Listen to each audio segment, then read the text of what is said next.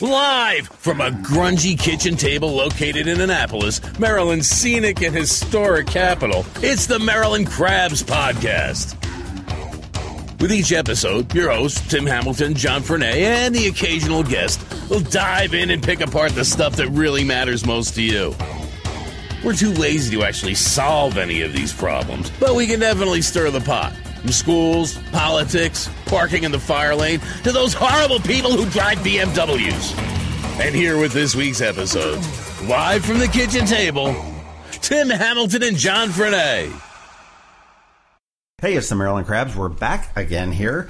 We are visiting West Annapolis, the lovely village of West Annapolis, where I understand there's 2 new restaurants opening up. Evelyn's and some Flemish thing, which I'm kind of excited about. Flamant is called. But this is John Frenay. I've got Tim Hamilton across the table from me. And also with us, we have Patti White and Lee Anderson, who some people may or may not know. If you're in the film industry, you certainly do know them. If you've ever been to the Annapolis Film Festival, you do know them. And we're going to sit down and talk to them about the Annapolis Film Festival, which is coming up soon again, which is something everybody should be looking forward to. How are you guys today?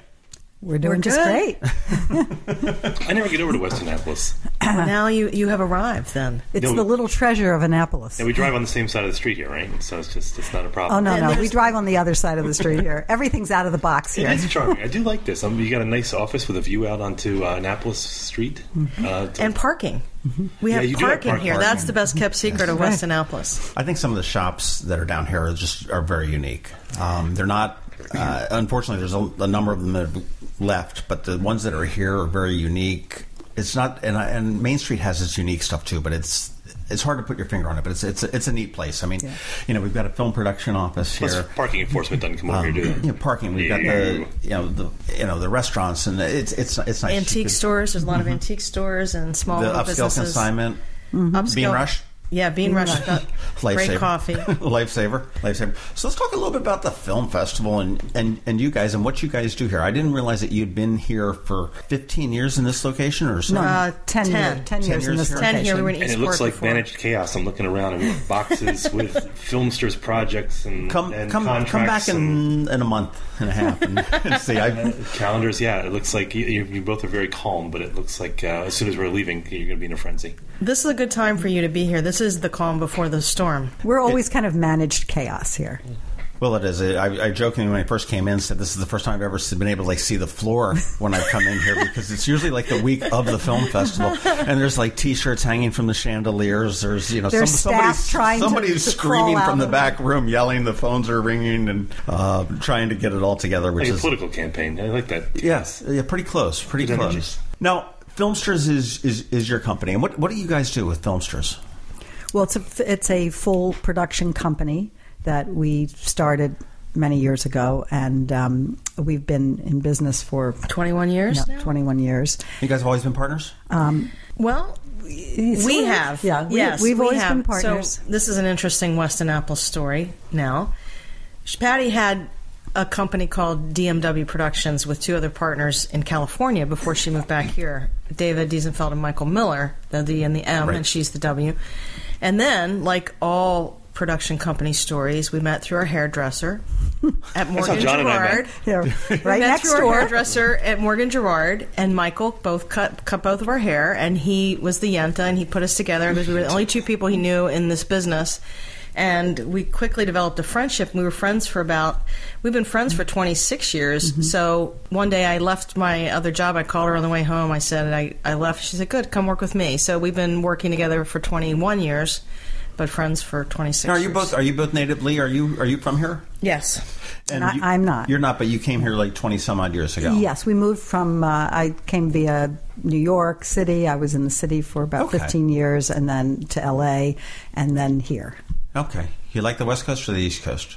Oh, I like it. I mean, I was raised here on the East Coast. So I didn't like LA. Do you like LA? There is a really big difference. And when we produced Extreme Makeover, we would go into the LA office. There'd be like 60 employees running around, and we would learn about the young people. We'd watch people work, and she was senior producer, and we were producing on the road. But we'd go into the office, and I'd say, now that one has potential, and then we'd find out they were all from the East Coast. Yeah. I mean, there are things that I do like about LA, and I've got 2 sons living there right now, and one who loves it and one who isn't wild about it, but his business, keeps him there. And I think that it has a lot of advantages, but it's not necessarily in your blood the way it is here. There's a different work ethic and sensibility on the East Coast. Oh, but there are many people that transplant that to the West Coast, thank God. Well, it used to be, because we were just talking before we started recording, because you and I both lived in the Southwest for a little bit, and it would be the sort of thing, if, we called you up and said we want to have a podcast, we're going to meet here at 10, so we all met here at 10. Right. Because that's what you do. Right. Out in the Southwest, you have 10 people, and maybe 3 might show up, and 2 by accident. It was that hey, what's going on here? And right? they would just say... In L.A., they're out on Venice Boulevard, riding their But they'd bikes. always say that we were so high-strung. They're just like, you guys got to relax. I'm like, you got to show up to meetings. This is it drove me crazy. This is the real deal. You nailed it, though. That's the best example I could think of. And I'll tell you, too, it was... because I was in comedy for a bit, and the comedians on the East Coast have... I mean, it got to the point that comedians would move from the East Coast to L.A., and they were worried that they would lose their anger, so they would lose their edge.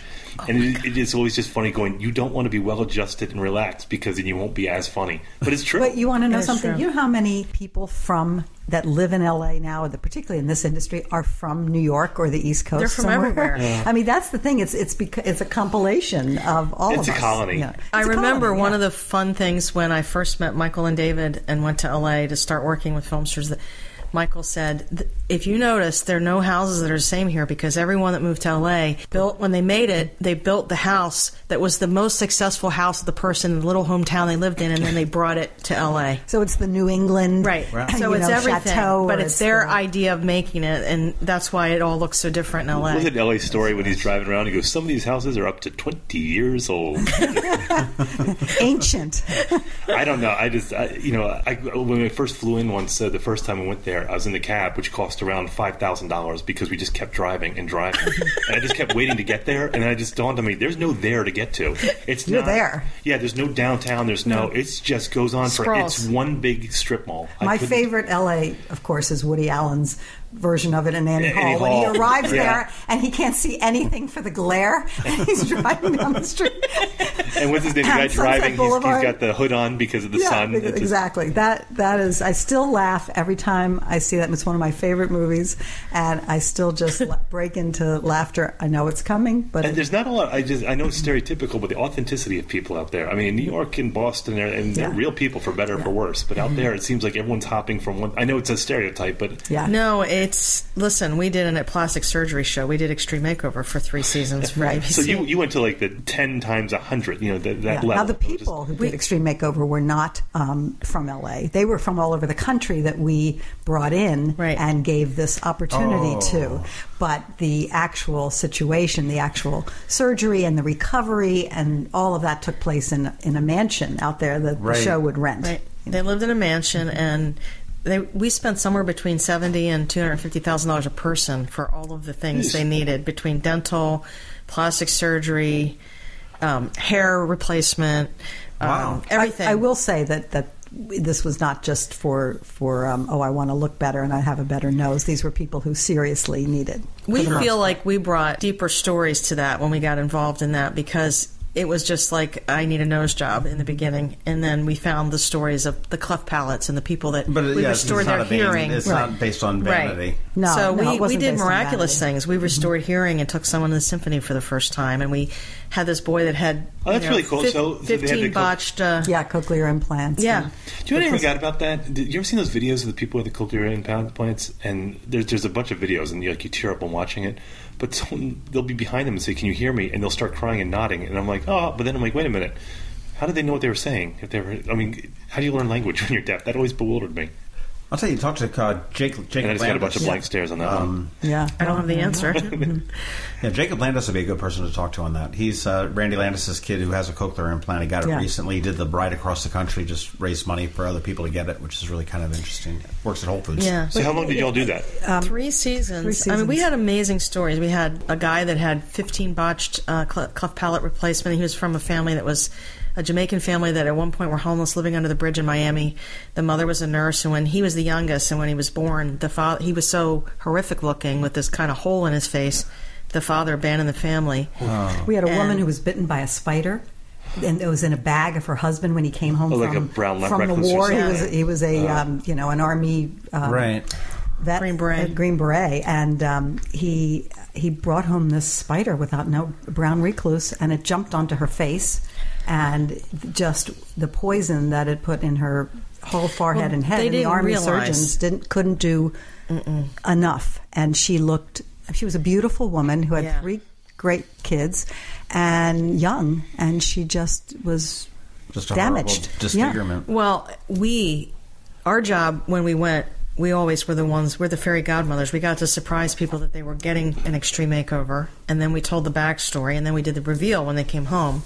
And then there were different producers that just did steps in the surgery and stuff in LA, because we were continually traveling around the country. So when we saw her, it was so bad that we went outside and we called the dermatologist, Dr. Shambam, and said, "You've got to promise us before we promise this woman that you can really fix this, because we've never seen anything this horrific." Oh my gosh! Yeah, and the thing is that it was never going to be perfect, and we knew that when we agreed to do this. But what we decided is if it was going to change her life in a really big way, it was worth it, even if it wasn't going to be perfect. And not only did she look amazing, and it was really beautiful, but we also were able to sneak her husband from Afghanistan back into the country and be there at the reveal. And everybody, there wasn't a dry eye, even the cameramen were crying. 14 flights around the world to get there, and the Army did not approve it, and he had done already 20 some years in, and he said, "I'm not missing this." So we hid him. We did it at Pinehurst in North Carolina. Right. And so he was hidden in another building, codenamed Harry Tasker. We had some fun and games. It was very stressful, but I'll tell you one thing, that no matter what jobs we've done in the past, everything sort of feeds into a certain area for us, which is basically the human predicament. We are always looking at what is going on with people, in people's lives, what's happening to them, what change needs to happen in a place, and it's not, sometimes it's political, sometimes it's sociological, sometimes it's anthropological, sometimes it's just basic, down-to-earth, people to people. But we're trying to tell these people's stories, and we do it in documentary, we do it in, even when we do corporate pieces, we tell the stories of the companies. Yeah. That's who we are. Right. We are storytellers first. I think our first love, Patti will agree with me, is documentary. We like the true stories, but we also want to do true stories to the big screen, and we've done a little bit of that and hope to do more. And honestly, it's very rewarding. There's something therapeutic when you record people in a documentary and they might tell you about their aspirations or their hopes or their fears. It's documented, so they kind of have to live up to it. And in that way, it kind of helps them know someone's being accountable or their story's being shared, so that kind of pushes them to be their best self. So you filmmakers first, or you storytellers first? It's one and the same. You can't be a filmmaker if you're not a storyteller. She's a filmmaker, she's a storyteller, she's a storyteller, and she's a filmmaker. No, but there are filmmakers that don't know how to tell a story. There are plenty of those. There are. But you can't be... if you're a storyteller in any way, you can be a filmmaker if you learn the basics. If you're not a natural storyteller, it's hard to ever be able to make that work. That's why there are a lot of filmmakers who they're storytellers, but they may not be great storytellers. And those are the films that sometimes don't resonate. They don't give the same meaning to the audience. And that's probably something, you look to, obviously, when you do your summer camps, right? Yeah. Yes. You've got, that's for youth and young adults, I would say. It is. It's something very near and dear to our heart. We turned 15 years old this year, so we're very proud to say we started this way back when we were using tape and digital technology. Oh, yes. That's right. I learned on film. Your guys are bonding. This is great. I love it. Gotcha on that one. And we're very strict, even with 11-year-olds. It's all about the story first. So they come in on day one. We get about 72 kids every year. We have 3 levels, beginner, intermediate, and advanced. And we hear pitches from every kid on the first day of camp. It's so much fun. They get up in front of the whole camp. It's hilarious. And pitch an original idea. 2 minutes they get. Okay, I'm an 11-year-old. Yes, you are. You can ask my girlfriend, and she will attest to that.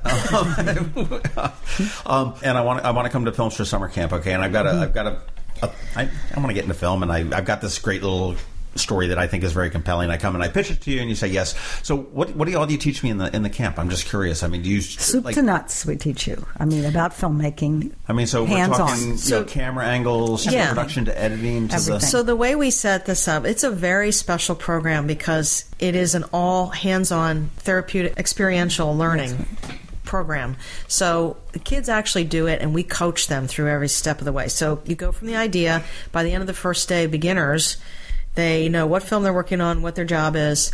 They're already doing an outline on the story. They're sitting in a group with the writers. They're location scouting. They're casting. The second day, the next morning, they get a tutorial on equipment, lighting, camera, sound. They get to practice. They're shooting their first scene on Tuesday afternoon.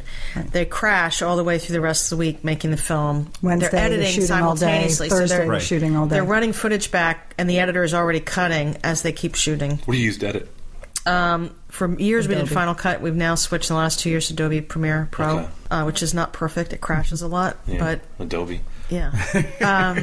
And then we've had everything. We've had Avid and, I started on Avid and Amex. Well, that was the first digital that I had before. I still love Avid. So when I sort of saw you guys filming at the Gateway Florist last summer, and that was your... That was our advanced program. Okay, right, but that was your shooting day, I guess, presumably? Yes, that was our shooting day. More than one. So beginners are a 5-day program. They finish a whole film in 5 days. It's a 5 to 8 minute film.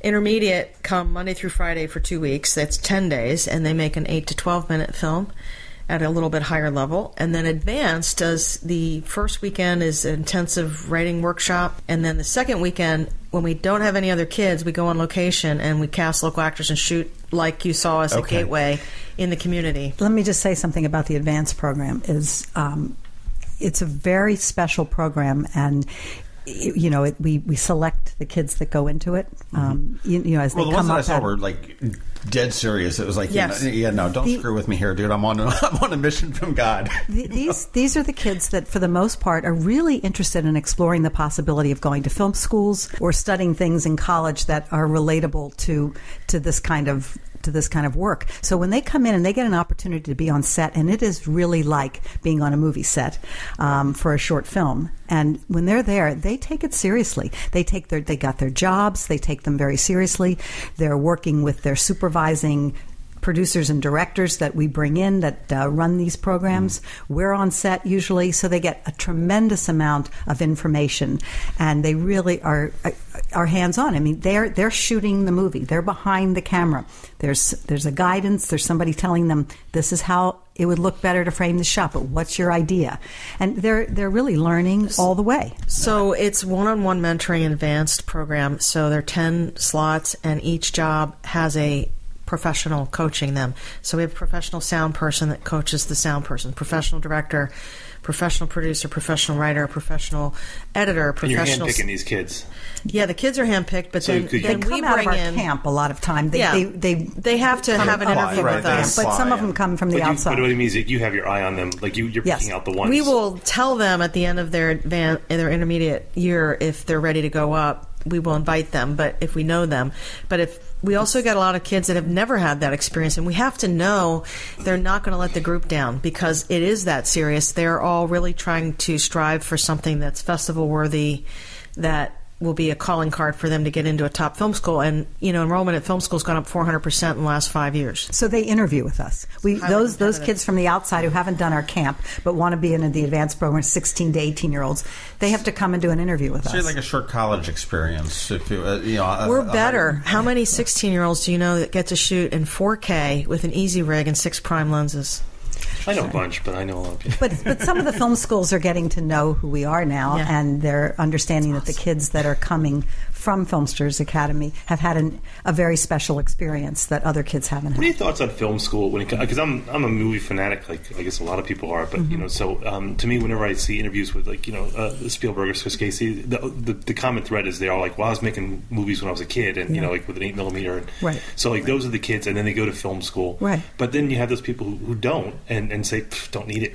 Right. But they're it can be both ways. I mean, personally, I believe, like there's a stylistically way for example, Spike Lee, who I'm a fan of for the most part, but you could tell he's a product of film school because he's stylistically for not merely as a storyteller but from a cinematography sort of point of view.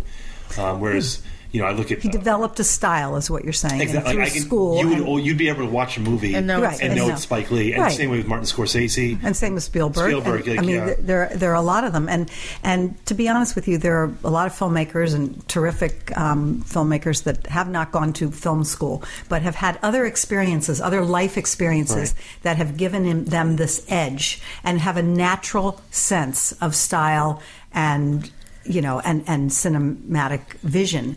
But I think, for the most part, some kind of training in this field, because there's the technology has to match the editorial piece, and those two things are often separated. In the real world, you get a lot of tech people who don't know anything about how do I editorially put a story together. But to be a good filmmaker, you have to really have an understanding, a basic understanding of how it fits together.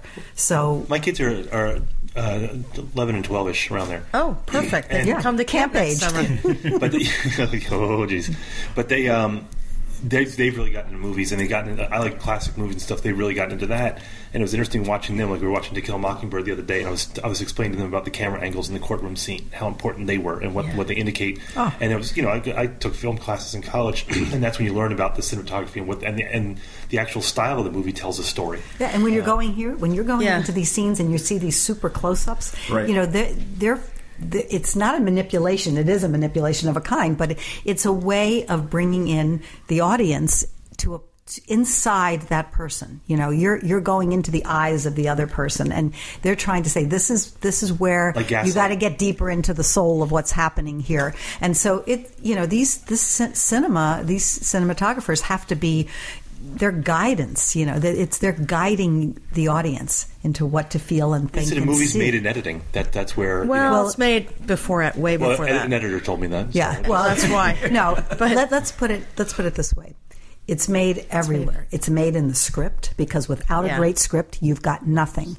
I can't myself a writer, so I think that's where it's all made. No, it's really, if you don't have a good script, you can have everything else perfect and the movie falls flat. Production, if you have a crappy production, I mean, if there's not a cinematic look or these shots, it doesn't feel fluid and it doesn't have then you might edit it great, but something is going to be missing. But if you've got those things going and you have a bad editor, you can still ruin everything. I'm trying to think of a movie. Bad editing is so important. It is what drives the story home. I mean, it's what brings the whole thing into the package. It is, but I mean, to get back to that original question of what do they learn in the program, we set up our camp. It's very special. I don't think there's any other program in the country like it. We set it up like a giant movie set. So that was my question. Where is there anything around the regional area that's not like this? There are a lot of little. There's Tech ID Camp, and I even heard Maryland Hall is going to do a few classes here and there, but nothing like this. This is professional level immersion, and we basically have departments like on a movie set. So there's the operations department, then there's camera department, lighting department, sound department, special effects department, writing department, acting department. We have wardrobe, props, and the kids go, and we have all of these staff that are outfitting them for their costumes, and they're talking about what their character looks like, and then we pass them to the makeup station, and they get the makeup on, and then we have stunt coordinators that come in, and they fly them in front of green screens, and I mean, it's really you just don't see this kind of thing. The kids, 12-year-old and 13-year-old kids, are getting to participate in. Right, and you guys provide the equipment to do this too. Everything. It's a very crazy and very costly venture. Every year we're silly. And to do this. The other piece, and a lot of people don't know, and we'll say it, but we don't want a lot of inquiries about it because now we work through some other partners. But okay, so nobody listen. We're very proud to say that in 15 years we've been able to scholarship over 100 kids to film camp. Wow. Most of them are kids of color that never have these creative opportunities. So one of the greatest things about our camp is it's an equal playing ground. It doesn't matter what neighborhood you're from, where you got your sneakers, what your dad does. It's all about ideas, and everybody can compete about and we've being had a creative partnership with the Boys and Girls Club over the years. And primarily from the area? Yes and no. Last year, I mean, we've had international students. We try to find, if kids are from out of state, we try to find a host family that would allow the student to stay with another student's family. Yeah. Nice. I mean, they come primarily from from this region, but it's expanding to Virginia and Delaware. We had people driving in from Delaware, and sometimes the parents will get a little hotel room downtown and stay for the week while their kid goes to beginners and enjoy town. So we're bringing economic... Nothing wrong with that. Let's talk a little bit about the film festival, where it came from, and then we'll sort of wrap it up and talk about this year's film festival. Great. But now, the Annapolis Film Festival, okay, you guys have been making movies here in Annapolis for forever, and you guys were out drinking one night, doing shots, and said, let's do a film fest, and that's how it came about, right? No. And then that's somebody not said, how it came about. Whose dumb idea? Well, it's sort of like how this podcast came about. That's how I got married. It really came about because... That was a really stupid idea. Lee and I were on the festival circuit ourselves with our own documentary in the early 2000s. What was it about? And it's a long story. A troubled kid that got caught up in the juvenile justice system. Yeah. There's a whole Jamesy Boy. Yeah. Okay. Well, it was doing the pre-Jamesy Boy story. Okay, so it was like Star Wars 3 to Star Wars. Yeah. Well, it was the real story of James. It was number 2 of the trilogy of this story. So we did really well with that film. We won a ton of awards all over the country in places like Seattle and other big festivals. So we ended up in Colorado Springs, Colorado, which we got invited because we were women filmmakers, and they do a Rocky Mountain Women's Film Festival. So we thought, well, we'll go, We're women. We can do that. It was the coolest thing because the whole town was involved, and it was about the same size as Annapolis. And we have the Naval Academy, and they had the Air Force Academy, and they had the mountains, and we have the Bay. And it was about the same population, and they have Colorado College, and we have St. John's. And we thought, this is really interesting, the way they're doing this, because I don't think we had seen it so immersive in a community before anywhere. And the women that volunteered and ran it were awesome. So that kind of became our motto. We kind of said, be awesome. Well, we want to bring something back here. I mean, Annapolis was Colorado Springs, I totally see the parallels way. On there. But it was not just that. It wasn't just that festival. It was just the whole touring around and seeing how Annapolis really was a destination city for a film festival. And as much as we loved the arts here, we hadn't really embrace them in the way that these other communities had embraced them. I think you're being kind. I don't think the art scene here is... I was being kind. Yeah, with Maryland Hall is good. Right. But I mean... You're right. It needed something. And I will say that the art scene was struggling here. I mean, you had Linnell over at Maryland Hall that was doing what she could to, raise money for windows. Right. Brian would throw some things in 49 West and have somebody with a thing. And the fine artists had their thing. You had the same musicians playing the same bars, everything. Right. And that was sort of the extent of it. Right. But I will say that I think that since the film festival has come in, you've really taken a leadership role in expanding that. I mean, we look at, we've got murals that the city is suing over now. Well, we opened the floodgates, I think, because what happened is that because we knew there had been a previous film festival here as well, that we said if we're coming in and we're going to be the Annapolis Film Festival and people have already had little bits and pieces of these kinds of things, we better come in big. So we had said from the beginning, it's go big or go home. And this was our vision from the beginning, that we had to establish a festival that was going to reach all of Annapolis, that it wasn't going to be just for one group of people, people who were interested in the arts. It had Ward to be 1, we're talking to you. Well, it had to be for diverse audiences. Right. It had to be on, subject matters everywhere. It had to be able to bring in everyone in our community and make them feel wanted, and that it would be accessible for them and affordable for them. And these were all things we had to think about. Walkable and walkable, accessible, affordable, and programmed for all populations. That was like our mission. Right. Keeping things dry. And that's a good point about the arts in this town, is I never thought about it, is that, what Linnell does at Maryland Hall is great. I like ballet, I like opera, sure, but it's we niche. all do. Well, no, we all don't. That's the problem. Niche, is that you don't have anything that appeals to everyone, and you can't be everyone. But that's what this is. That's what this film festival does. Yeah. And every year we work harder to broaden that perspective. As we program and bring in other things connected to programming, like panels and special events and whatever, special guests. We're trying to broaden it so we are including our population, and not just our community, but our county, and then our state, and then our Mid-Atlantic region, and that's what's happening. It doesn't do us any good to do. I mean, this is an incredible, enormous amount of work. You know that. Yeah. There's a handful of us that put it together. It's essentially 77 different events over 4 days. We use 19 venues now. We have 5 screening venues. We have a lot of community partners and a lot of in-kind support that enable us to do this. But beyond that, the idea that this is for everyone, I don't think that's really been done in a broad way. And I think you've done it very well. Here. I mean, the years, and I've attended very minorly the first year, and in a more major way as you're the second, third, and fourth year. We're rolling into the fifth year. But I mean, I see more minorities. I see young kids that are very interested in doing that. Which, I know, as a kid, I'd be like, film festival, geez, Mom, what the hell are you thinking? But I'm seeing that. I'm seeing young. I'm seeing old, and it's a very friendly event. I find people are passing on the street and whatnot, and it's educational to me because my experience with films has been sitting in a theater watching what goes. And as I'm talking to people, as I'm seeing things and how things develop, you get the directors that will have a little talk beforehand or something like that, explain how this went. One of the funniest things I'd ever heard was it last year you had the LBJ movie? No, that we had the JFK thing? JFK and LBJ. Time for Greatness. Time for the documentary. About the civil rights. And that the was woman 2 years ago. She went to Wiley Bates High School. Right. It was 2 years ago. And there was somebody at one of the events was talking about, says, "Oh yeah, I can't wait to go to see that LBJ movie because I'm always wondering about that whole transgender thing." And I'm like going, I've got my head cocked. I'm like going, okay.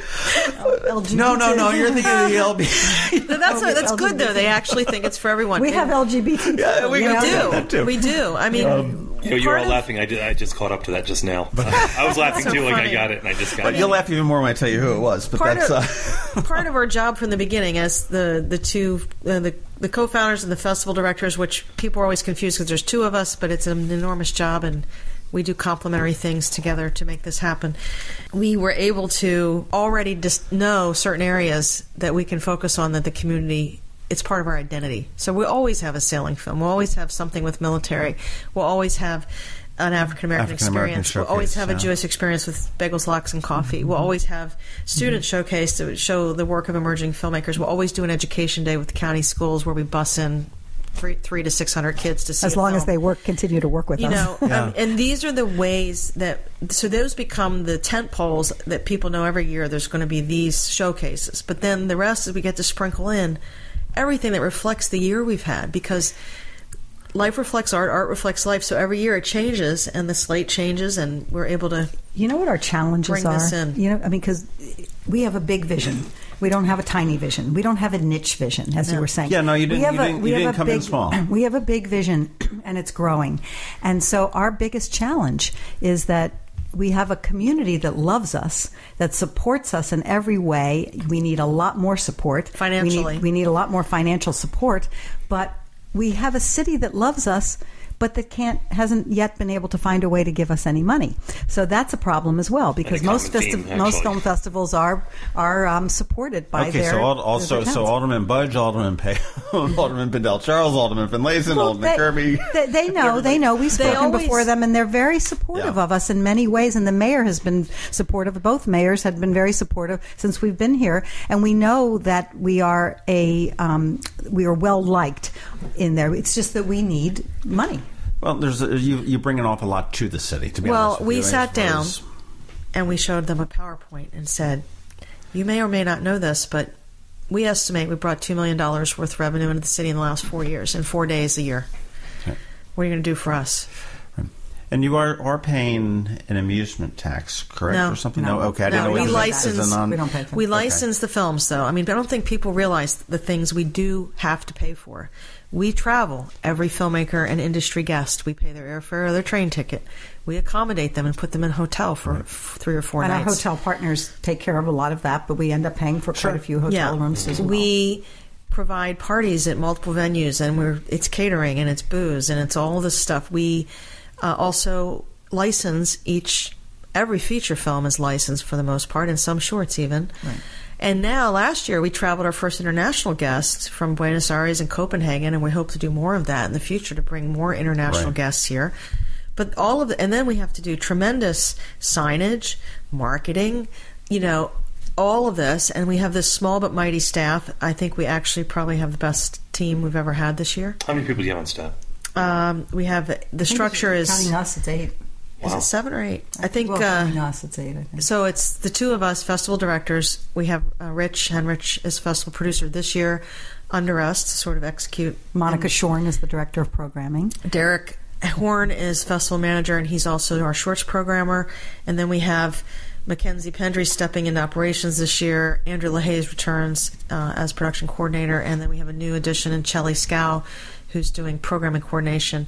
So she handles print traffic, and we're still lacking a basic tech person this year, which would be helpful. And then, okay, so you've got a basic staff, not a very big one. How many volunteers do you usually? That is what helps us. Now, don't get too carried. I mean, we have volunteers for that weekend, right, numbering about 225. Right. We have 400 on our list. Okay, so those are the ticket takers and everybody, the wranglers, the people that really are the, what is it? We're the heart and the brains, and they're the legs and the arms and the eyes.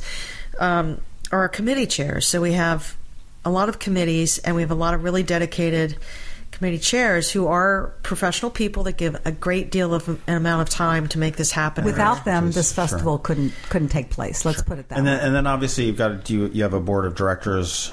We have a fantastic board of directors. Our president, all of them.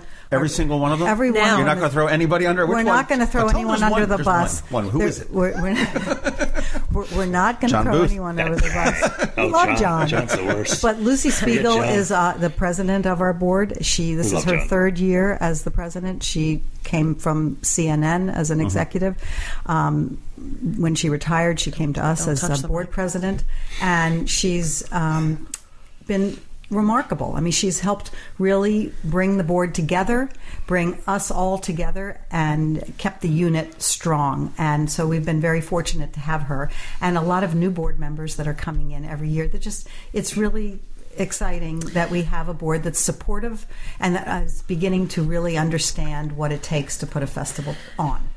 And you've done this all in 4 years, not quite 5 years. Well, we set some goals for ourselves. We hit a few earlier than anticipated. Some we haven't reached yet that we thought we would. We want to become, can I say this? We want to become the best film festival in the Mid-Atlantic region. There are a lot of festivals. There's DC Shorts, and there's AFI, but they're a little more niche-y. Like there's either shorts or they're docs or they're this or there's the Jewish Film Festival. And Maryland is not our identity. Maryland's a very different animal. Yeah. We're very friendly with them, and they know who they are, and we know who we are. Yeah. But we do think we'd attract a really different audience. So we have a little more global, worldly, cosmopolitan community, and we have different kinds of programming for that audience. But on top of it, we're doing something. This is the second year that this is really growing, is that we really feel like we want to underscore the relationship between technology and film. And so we're, again, going to have another tech talk. Our big sponsor from last year, Nimble Storage, is back. Like, what do you mean? So... Well, I'll tell you what, but let's get into this year's film festival in a little bit. I want to get a cup of coffee, refill my cup of coffee right now. Why do you do this every episode? Why don't you just keep your coffee filled the whole time? No, we need to get coffee. Needs a bigger cup. We'll be back in a second. In 2015, Anne Arundel Medical Center had to transfer more than 1,100 mental health patients to a mental health facility outside of this area for care because the facilities they needed do not exist in our own community. These patients and families are our friends, loved ones, and co-workers, and they deserve better. Join Anne Arundel Medical Center and presenting sponsor M&T Bank on Saturday, April 29th in Annapolis at AAMC's Denim and Diamonds Bash. Denim and Diamonds is a wonderful evening under the stars, featuring fabulous cuisine, gourmet food trucks, silent auction, and dancing, all to support expanding mental health care in our community. It's an evening of great fun, but it's not just a party. For tickets and sponsorship, visit aamcdenimanddiamonds.org. And we're back. That was all about Anne Arundel Medical Center Denims and Diamonds, which was a great party 2 years ago. That was fantastic. You were there. I was there. You were. I don't remember. I'm surprised you remember it. I do remember. Have you guys ever been? No, but I love the title. Yeah, it's kind of neat. They put it in it sounds real hokey, but they put it in a big old tent in a parking lot. But it's spectacular. No, but it's phenomenal what they do. I mean, when you say tent, I mean it's like. No, it's 50,000 square feet. It had food trucks. Yeah, it's a big thing. But over there by the Annapolis Exchange on Jennifer Road, Uber at home. That's true. Yeah. That's true. I remember I got thrown out of the Green Turtle the night that happened last time. Teresa and I went over and had a nightcap after it ended. Nightcap. And then it was like 2:30, and they're like, "Okay, dudes, you need to leave." I was like, I've never been thrown out of the Green Turtle. I don't know whether I should consider that a badge of honor or not. Amateur. Anyhow, so we were talking about the birth of the film festival and sort of the genesis of it, your board and everything else. And now we are on the precipice of you guys losing your minds and bringing on the 2017 5th anniversary of the Annapolis Film Festival. Big thing is the dates, the end of March, right? March 30 to April 2nd. Okay, which is a long weekend. Thursday through Sunday. Right. How many films? I know you don't have your slate down, but how many films do you anticipate? 70. Wow. At the opening night is Thursday. That's the only film we show on Thursday. At least still this year. That may change in the future, but right now Thursday is opening night, and that film will be at 7 o'clock at Maryland Hall this year. Back home at Maryland Hall. So you guys have grown not just steadily but exponentially. Is there ever a point where you're looking at Annapolis going, "Oh, we're running out of venues"? Yes. Yeah, I mean it's a challenge every year because we create the screening venues. We have to enhance all the sound projection and screens at every venue. There's not a turnkey place anywhere. Well, I know the church on West Street is wonderful. The one in Eastport I've always wanted to see do something with that. I'd love to have them there. That's an under development. Right. Yeah. So. But you've got the church that you've used on West Street. Right. I know you've used St. Anne's Parish House. Yes, we still do. Green Street Elementary School gym and whatnot. And I know there's also the Maryland Theater for Performing Arts, which is on the horizon, which would be a great venue in probably years 8. I'm guessing, depending on how their fundraising goes. 80th. Well, and we have Maryland Hall, and we have St. John's Auditorium and the conversation room for panels. And we also have O'Callahan's for panels on Friday and Ram's Head in the morning on Saturday. So we move it around. But the problem we've had is that we don't have a turnkey, as Lee just said, for movies. We don't have a movie theater. We don't have anything that carries, that holds the new digital DCP. Sound and a lot of film festivals in small communities, they at least have one movie theater in their town. One that's little one-screen theater. And that can be their home base, or that can be where they sent their big first-run movies. Do you miss the sound of the rattling of the film when it starts, or is that just me? That's just you. Yeah. Although I do like Call him out. It's like someone who says, I miss the pops and hisses of vinyl. Yeah. No, all right, you mentioned a little something nostalgic. I know about it because I've done the thing, but a lot of people haven't gone to a film festival before. Okay, you said panels and stuff like this. So this is not all about going in, sitting through a 3-hour movie. And then they're not 3 hours anyway. Popcorn but it's more than that because it's really about engagement. So part of a festival is that you're not just watching the film. You get a chance to talk to the actor, the producer, the director, somebody there from the film, and you get to reflect on their work, and they're thrilled to have an audience to respond to their work. So there's this engagement that happens at the end of every film. Most films. Right. Well, I remember last year, and I think his last name was Logan Miller. Yeah, was it young kid? Yes. Was there? I know I spoke to several young ladies that were just like you did. Totally Leo DiCaprio-ing all over him. Right. I mean, he was in the dark film with he was James in The Caan. Waiting, which has now been released as The Good Neighbor. He was in 2 films. He was also in the Nebraska Take Me to the Water. He was in the Take Me to the Water. Right. Which was phenomenal. And this is a young actor. He was maybe 20? 23. Okay. He was there. He was accessible to talk to.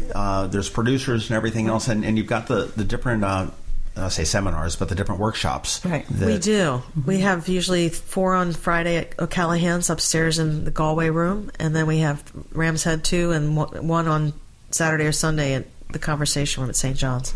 Right. And I also find that the conversation amongst filmgoers is I mean, I watched La La Land the other night at Harbor Center, and the movie ended. We got up and walked down the steps and went home. Yeah. And that was the extent of it. Right. But I have never seen that here, I mean, people are milling about in the hallway and talking, oh my God, did you see that? Did you think that was really cool? Or that's the difference between a film festival and just going to a movie. That's the frame of mind you're in. Yeah, that's Do you ever see, you were just saying that you're going to Sundance. I am going to Sundance on next Thursday. Now, did there ever get a point with a film festival, and I've heard that with Sundance, I've never been to a large film festival, but like I think Telluride is now the hot one. It's always been hot, but yeah, it's very small, but it's very important. Is it the point that when it gets to like Sundance, where it's a film festival, but it's lost its cachet just because everyone's there and it's not innovative? Well, Sundance is still the most important festival in the world. It's considered more so than Cannes. It's considered the American, the treasure. The American treasure. Cannes and Toronto are the biggest and probably the most important in terms of market, like licensing and all, selling your film, selling and all the big films that are going there, and Berlin is big as well. But in this country, it all starts at Sundance. It's Sundance. Everybody tries to get into Sundance. They don't. It so sometimes has a very quirky schedule. It's not always deciding what the greatest films are. Like anything, they have their slate story. and their but they have ideas of which direction they're going each year. They change it up, and people want to be there. That's where you want to be seen. And then after that, there's South by Southwest, and there's Tribeca, and there's Telluride, and these film festivals. I mean, there are a lot of really top A-level film festivals, and then there are a lot of smaller festivals that are coming in that are picking up the slack because most films can't get into these festivals. There's so many films being made today. And that's my point. So many films. So your innovation is going to be found really at the smaller ones. I mean, that I guess that's true. Point. Well, we're never going to be a market festival. We're never going to be a Sundance here. But we know we're a networking festival where, compared to a big festival, if you're looking at where true film, like not true films, but I mean, there's a certain coldness to I think pure indie. Exactly. Yeah. I mean, because do you have? There's more channels than ever to get your like you and I were talking. We started on 3/4 inch, but now when I started in production 25 years ago, you had a $50,000 tube camera, right? And now my iPhone, which costs $600, can do the same thing. Can do it better, 1,000 times better. Right. So the tools that you had 25 years ago are available to everybody right now. So anybody can be a filmmaker. Now, can they be a good one? So 15 years ago was the democratization of the technology. Starting 5 years ago was the democratization of distribution. Exactly. So now there are all these platforms. There's Hulu, there's Amazon Prime, there's Netflix, there's YouTube, there's Vimeo, and they're the most innovative too. Yeah, well, so the onus for the marketing falls on the producer because now there's a glut of content but that you have to be new heard. Marketing tools too with social media, and you do. So you don't have to spend a ton on print media or if you're good. I mean, it's the whole Blair Witch effect. But the fact is, it's still the artistic and the important filmmakers are going to rise from the pack of everybody that's shooting with their iPhone that has an idea. Right. I mean, you're going to get a lot more content now, but there's still going to be that cream that rises. And the top festivals are going to grab that cream, and they're going to put it out there, for everybody. And the smaller festivals and the newer festivals, and a festival like ours, which really has an interest in becoming an important part of the festival scene. We're not going to be satisfied with just being a little local regional festival. We do want to be more, but we're being smart about it. We're growing, in a way that makes sense. So you're becoming part of the festival conversation on a larger national scale. We were excited when we were written about by Script Magazine. They wrote magazine? Script Magazine wrote wonderful. That's not the one I subscribe to. Wonderful comments about the fact that when you go to a Tribeca, they march a Ron Howard out on the stage. You never meet Ron Howard, but here you can just go to a party or on the street and approach somebody. It's much more intimate, and we always designed it to be that way because that's part of the experience too. We want it to be accessible to everybody. Well, that plugs you in as the attendee. You're not just not passive. That you actually are part of that. Right. So that's part of the whole experience. And we're changing this year, 2017. Our festival will be the same festival, but it will be different because the way we're growing and the things that we're expanding and the new things we want to bring in and the way we're looking at everything that we're doing it changes and it gets tweaked and improved, and that's what we're trying to do with it. It brings a new festival every single year. Yes, right. It's fresh. It's not the same experience. No. Not like, okay, must walk to Maryland Hall, must walk to you know. It's different. How many events? I just came back from a board meeting where we have an event every year, and I just was looking at it, and it was basically the date was changed at the top, and after a while there's no innovation. And it was it was for an alumni group, something like that. But I mean, we're always pushing the envelope here. I mean, we've been edgy with some of the films. I mean, we know just about how much we can push it in the community to, part of our job as filmmakers are to bring the stories about the most relevant things. And I think there's a real need for film festivals now because a lot of stories aren't being shared out in the regular media in the world, and we're able to share them. They're wonderful films about really interesting topics that are relevant from all over the world. Well, I think a good film, and I'll cite one from last year, and I don't remember the name of the title but it was the they can make you feel uncomfortable. Yes, and there was that child that where the village where the sexual predators were put. I don't remember the title. It was called Pervert Park. Pervert Park, and it was just like. A very important film, it was like, though. but no, I mean, that was a conversation that needed to be had. Yeah. It was, but we were talking to Gavin about this. Gavin Buckley, who's running for mayor, and he's the one who's being sued by the city over the over the murals. That was that was sort of the thing, the mouth for your... But we took a lot of heat for that. I told Joe the other night, Joe Barson designs the logo for 5 years, and the new one this year is absolutely phenomenal. It made up for the one last year, I told him, because... We took a lot of heat for it. I didn't particularly like it. I told Jeff Huntington, who did the mural, that I said I love that it's there, but I can't stand the actual mural. So if you're making a poster size, don't count on me buying one. But my point with we were talking about Gavin is we were talking because of that mural is because I said Annapolis is a very conservative town. I don't mean conservative politically. I mean conservative is Annapolis does not like change. It's traditional. Annapolis likes traditional. The older middle-aged people at the bars wearing their Sperry's after a day of sailing. That's what the town likes. And I think there's a whole new type of movement in town that's challenging that and is being deliberately provocative. And I think we need that. I think a film festival where you have these ideas so that it's not. It's stuff that makes you think. It's stuff that might offend you, but it's stuff that spurs a conversation. But that's our goal. Yeah. These conversations should not last 4 days. They should last 365 days. Mm-hmm. Right, and longer. And the fact is they have to be within the entire community. They can't just be in a little pocket of the community. One of the things that this is why we do the African American experience, because when we have white and black people together in that church for that Friday night event. Phenomenal. It's amazing. I mean, 2 years ago we had it, and the subject was about racism, basically. And in Annapolis, Maryland, has a community, has an audience was half black and half white for that particular event, talked about that issue. Never. I mean, it's phenomenal. Never. And we have to thank, the community's starting to wake up. And when we were approached by Asbury, and they said, we want to be a partner with you. We want to bring people into this church because we're the oldest African-American church built in 1803. And half the community... No, it's on West Street. It's on West Street. Oh, okay. It's right across from the 87 West Street. Oh, okay. And they said half the community's never stepped foot in here. They don't even know there's a museum on the third floor. Right. No, it's right next to Level. The one up a couple doors up from Level. And that's part of our history. And we have to honor all of the history, not just the white history, all of the history. Right. Well, let's talk about the different venues. We talked about Asbury United Methodist Church, and where are your venues this year?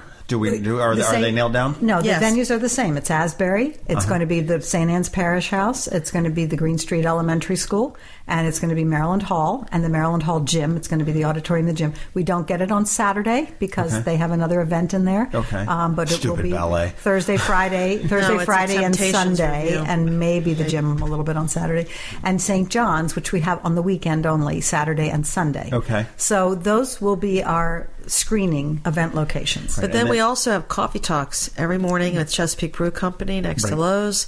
Coffee talks. I can't figure that with the Saturday Night Live Coffee Talk with Paul Baldwin. Coffee talks are special unannounced guests each morning.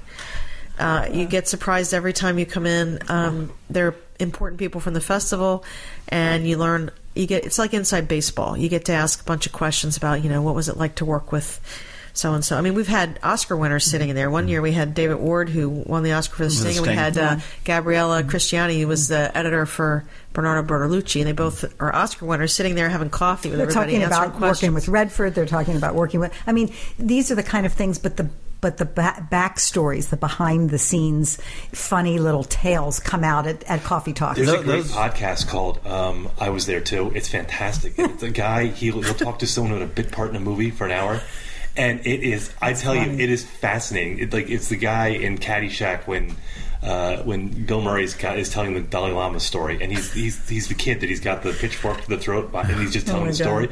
So they had an hour interview with that guy who's in that scene, and I'm telling you, you're riveted the whole time. That's funny. But his whole podcast is just one minor character. He had one of the guys from Goodfellas, the guy that was in. He had like 4 lines, and he was the guy that he and his wife were shot in the car. It was the beginning of the montage.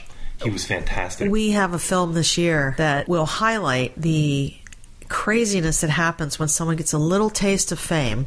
Right. So this is about a character actor in Hollywood. Mm-hmm. I won't say the name of the film yet, but it is hilarious. It was hilarious to us because he also has become one of the world's most prominent Sinatra impersonators. Right. So his vision is he wants to have this anniversary and he wants to recreate Sinatra's concert at Madison Square Garden. And it goes from this grand plan to, and I know a guy who knows a guy who knows a guy that could help us, and it's ridiculous. It is when very the people shooting the documentary end up producing the event because they can't get anybody to help. It is hilarious. If you want to be entertained about the business, that's one of the movies to see. Any other movies that we need to see? We are taking a movie called Jackson, which is a very kind of hard-hitting film about a abortion clinic, the last standing abortion clinic in Mississippi. Okay. And it's about to be closed down, and there's an internal battle, and it really shows the people who are trying to keep it opened, and the people who are the nice women, community women, Southern women who are, for all the right reasons that they believe, are trying to say you need to abstain. This is not the way to do it. Yeah. So, right. But it's also showing how their laws are being changed on a statewide basis, where there's a mandate that every abortion clinic has to have a hospital to go to for emergencies. So they're doing it everywhere, and basically they're setting it up so the hospitals will not accept that role, and then it makes them not in compliance, and therefore they can close down the clinic and not provide care. It's a runaround, is what it is. Yeah. It's a runaround, and this is a very important film, particularly in light of everything that's going on. And it's a young filmmaker, right. And we hope she will be coming too. So, well, just the division right now you have. I mean, not to get into the politics of it, is I've never seen in my life such an ideological division between regular Americans, and the worst part is that people don't want to see each other on both sides. I'm not doing a false equivalency, but on both sides, no one wants to see the other person's view or the reasons. So this is what I'm saying. This is an important film because you may not agree with the bent of this film, but the fact is, it's just like any of these other films. We have to know what's going on because this film shows how both sides. That's what I was. It's a fantastic job. It shows how both sides feel and what they think and why they think it. It's not like you're the bad guy and you're the good guy. These are real feelings that they have battling. Right. And we were really impressed. We saw this film in New Orleans at the film festival there. This filmmaker is a 26-year-old girl named Maisie Crow, and it's her first feature. And she did an amazing job of walking that journalistic line right down the middle and showing fairly both sides of the story. So we were thrilled to bring it. It goes back to what we said way at the beginning of this, is it's the story. Right. It's all about the story. We have another story about a guy from Hyattsville, African-American gentleman, who's a jazz artist, and he befriends the KKK in Maryland. I read about that. That's amazing. Like one person at a time that he's getting people to leave the all through conversations and relationships. He's a really cool guy. I read all about him. Okay, so you guys are gearing up to go into your crazy, crazy time right about now. The website it is up, but it's sort of reflective of last year. It's about to and you really should go. You should really go check that out and see, because of some of the fun stuff that did happen last year and some of the films that were there. It was really great. Going to be updated fairly soon. Yes, and I'm very hopeful. Certainly, when I get back from Sundance, we're going to be, I think, bringing this to a close and actually being able to announce our slate in early February. And the website we're hopeful. The website will go up in... The website is AnnapolisFilmFestival.com. All right, and you have Facebook and Twitter? We have a vibrant Facebook and Twitter, but if you want to sign up for our weekly e-blast, go to the homepage and look for a little orange flag on the bottom. It says... What does it sign say up there? for our weekly e-blast or something. You click on something it. original subscribe like me. that. It says subscribe me, and you click there, and you just put your email address. And when is our website going to be updated? We go live with everything March 1st. We will roll out all tickets available, and like last year, you can also buy tickets on Facebook and look for trailers to also appear on Facebook. You can buy passes now, though. I mean, soon. Yes, I would suggest you get them very soon. We sold out of our holiday. A pass gets you the whole kit and caboodle, right? All of your movies. Be careful how you say that. It is a general festival pass. There are different levels of all access for all the parties and everything else, but it costs a lot more. But a general festival pass would get me into unlimited films and unlimited panels. films, except for the opening night, I think. Well, no, if you get there in queue, I mean, it's definitely general admission, first come, first serve. Right. But that does get you in the opening night film, opening night after party, which is our big community party, and that gets you into Best of the Fest, which we're going to have a big awards event where everybody votes for the. And just so you also, I think it's interesting to know that we are doing our big after party on opening night at the Boys and Girls Club gym this year. Oh, that's awesome. So it's right across from Maryland Hall, and we're very excited about being able to bring the community. We're going to turn that place into an incredible film festival party. The one thing that is really very cool about the Annapolis one, too, I think, is that it's so walkable. Okay, you've got Maryland Hall, you've got the Boys and Girls Clubs right down there behind Bates. Coming down West Street, you can go from one festival, to one location to the next in maybe 10 minutes. Very walkable. We will also have the little Boys and Girls Club buses that will be trucking everybody around town this year. They're a wonderful partner. Again, we just want to thank the community for everybody helping so much, to give so much to make this happen. We could not do this. And I just want to point out that April Nyman and the Arts Council have been just completely 100% behind us from day one, and we just could not do this without them. It's been great, but I mean, I am looking forward to the Annapolis Film Festival March 30th to April 2nd, and Lee's just not blowing smoke up our butts about buying the passes now, because they probably will sell out. They will. There's a limited number. It is a busy event. It is a busy 4 days. It's gotten huge over the last few years. I know, you can buy individual tickets to individual shows if you want to see them. Absolutely. But again, if you have an interest in seeing 3 or more movies over the weekend, I would probably say a day pass or a full festival pass would be the way to go. Is my suggestion. Well, the full festival pass gets you into that, at least if you're in there on time to opening night and to the after party at opening night. Last year, we could not sell tickets to opening night. So if you don't get a pass, you're probably not going. Right. Well, we will have a rush line for opening night, because a lot of times sponsors and people who have it, people don't actually show up. Right. So then people will be able to be seated if they're in the rush line. Even for the big sponsors, they still have to arrive a certain amount of time beforehand, because we do need to start on time and seat people on time. So you would have a chance if you got in the rush line, you might get in. There'd probably be, 20 people that don't show. Right. We're going to have a big opening night. We can't tell you right now what the film is going to be, but it's going to be good. Look on your desk on the way out. That little red folder says, "Don't let anybody see." But don't let John see. Hey, guys, thank you for taking the time out. I'll let you go to Sundance, and you can continue to hold down the chaos here, Lee. Are you going to Sundance too? No? Okay, with the Not pouty this year. face. Maybe next With the pouty face. The Annapolis Film Festival coming into Annapolis. You should be here March 30th to April 2nd this year. Tickets in probably about a month. AnnapolisFilmFestival.com will give you all of your information. And we are here with the 2 festival directors, Lee Anderson and Patti White, at FILMSTERS in West Annapolis. And that's going to kind of wrap it up for us for this week, I think. Absolutely. Are we done? Looking forward to it. Where are we? We are at MD Krabs Podcast on Twitter. You can find us at Facebook. We have a page, and we have a group. The group's getting a little bit more active.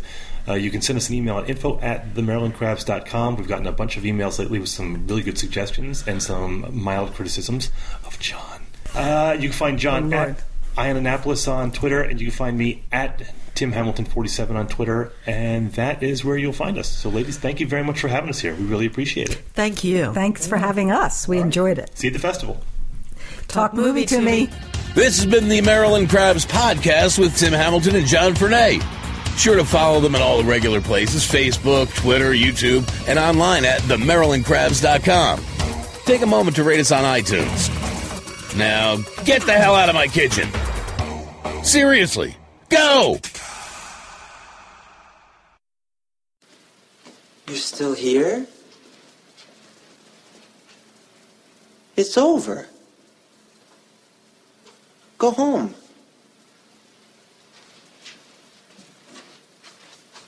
Go.